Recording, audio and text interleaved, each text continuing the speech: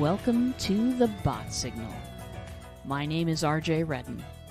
Entrepreneurs hire me to set fire to marketing methods that no longer work because most can't get found online to save their lives. So I create messages that connect, build relationships, and close deals. Bottom line, torch what isn't working for you and join the messenger marketing revolution. When to go beyond the bot. So what if I told you that the series of automated messages that the bot delivers when a person first comes on, what if I told you that that's actually the least important part of a bot? Because it is. Let me tell you, the real magic happens with the other 50% of the bot, the part where you pick up a conversation with somebody and build a solid relationship. The automated messages are just the beginning. The magic happens when you build relationships. But when do you do that? What do you say? How do you keep a conversation going? We'll talk about all that in just a second. So the first opportunity for real live you to join a conversation often happens within the run of the bot. And that is when folks have questions that are beyond the scope of what you've written for the chatbot, or they just want to make some sort of a comment inside the bot. So what I have, first of all, in ManyChat, there is a way to mark a conversation as open whenever folks that are people that are inside the chat bot, whenever they make a comment or ask a question outside the normal run, it will mark a conversation as open so that when I come back to the live chat screen, which is where you pick up the conversation, when I come back to that screen, I can see immediately what question they've asked or if they've just left a comment for me. This is something that I stress to everybody, is that you really want to open these conversations. Even if somebody has just left you a thumbs up emoticon and not asked a question there, you still want to see if anybody has a need, because then you can be Johnny or Jane on the spot with an answer or an emoticon back. It goes a long way to build that know, like, and trust factor, which is what relationships are built on. That's what we're here to do, my friends. So it's in your settings in ManyChat. If you're on another system, hopefully they will have that as well. But very important to set that up.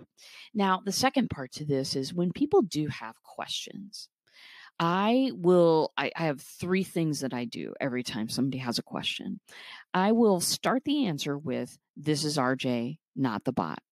It's important for me to separate myself from the chatbot personality because I don't want people confused and thinking they're talking to the real me. People feel bait and switched when that happens. Not good at all. So I introduce myself. I say it is not the chatbot, it's me. Second part, I answer the question. Third part, I will always put a question on the back end of that if I possibly can, if it makes sense. Most of the time, the question is, does that make sense to you? Or did that answer your question? I will seek opportunities to keep that conversation going as long as it makes sense. I want to engage somebody. I want to get a sense of real live them, what they know about bots, what they know about me, what can I do for them? I want to get those clues, so I will always leave a question on the answer to a question. So going beyond the bot, first of all, answering those questions and comments that people are leaving you. Secondly, I call this the party mingling stage. This is where I am going into people's profiles. I'm seeing their history, not their Facebook profiles, just their profiles within the bot, where I can see where they got into the chatbot. I can see what tags have been applied. I can see what they're interested in. I can see what people value. I can see what they want. I can go person by person and think about, okay, when was the last time this person interacted? Can I provide something of value to them? Is there a question conversation starter that I can use right now to engage people in conversation?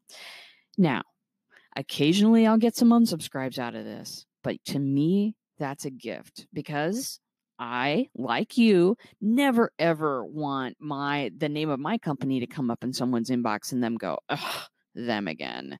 I want to create value. I want to create and give value to people. And so what I do is I go through one by one. I ask people questions. Are you getting value out of this? What did you want to learn? Can I help you with anything right now? Sometimes I'll base the question off of something that they've said or something that I know that they consider valuable because they've indicated that already. Sometimes there's a bit of piece of news or an update that I can give people. That's awesome stuff. That's all good conversation starters.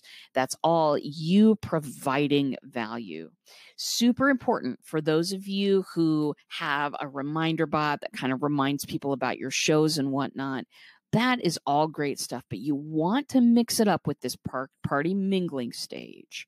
You want to create some value for people beyond, hi, come see me, I'm doing this. Hi, come see me, I've got a new thing. Hey, do you want to hear about my new thing?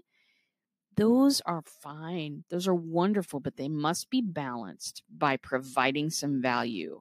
And this party mingling thing, going down one by one, looking at folks, looking at all of the things that they're telling you in that conversation and engaging in a question or a conversation of your own, that is fabulous. Now, last point. When you ask these questions, I want you to be sure that you listen to the answers. It is really key in a conversation. This is all emotional intelligence stuff, which you wouldn't think is part of a chatbot, but it totally is. Trust me. When you ask questions, listen to the answers that people are giving you. My favorite thing to do is I will only do this when I have time to engage in an actual conversation.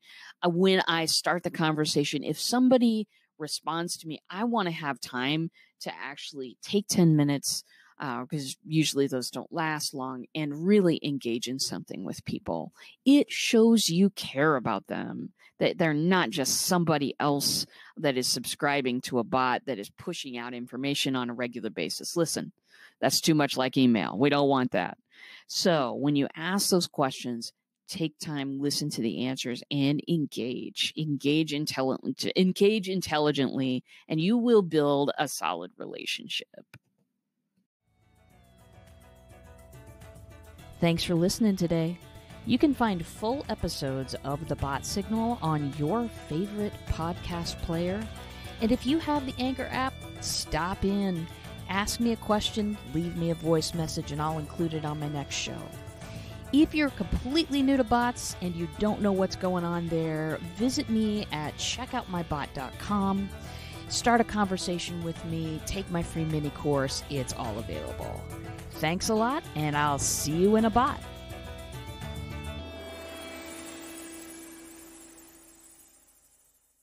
The podcast you just heard was published with Anchor.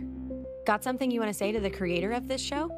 Send them a voice message using the Anchor app, free for iOS and Android.